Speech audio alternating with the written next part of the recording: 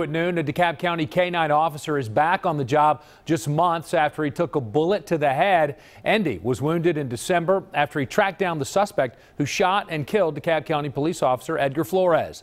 The K-9 and his handler received high honors during an awards ceremony at police headquarters today, and that is where Fox 5's Deidre Dukes joins us live.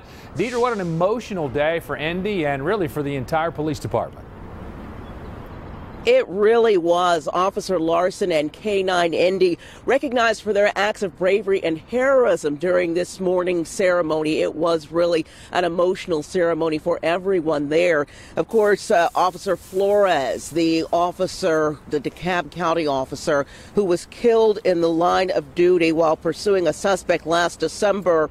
Indi and Officer Larson were responding to that crime scene and began tracking that suspect back in December. Indi found him concealed behind several stacks of tires. Now, the K-9 engaged the suspect and was shot.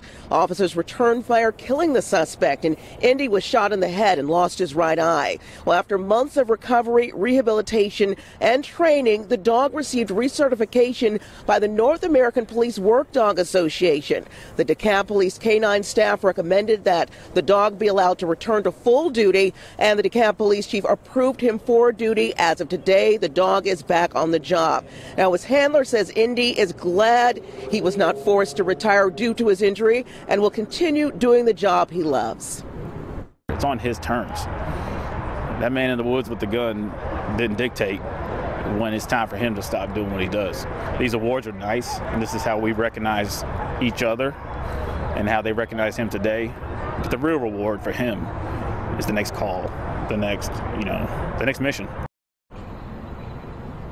And Officer Larson said during the ceremony, you could see Indi very excited, really ready to get back to work. And Officer Larson said that as of today, they are back at work together on the job, and they're just waiting for that call.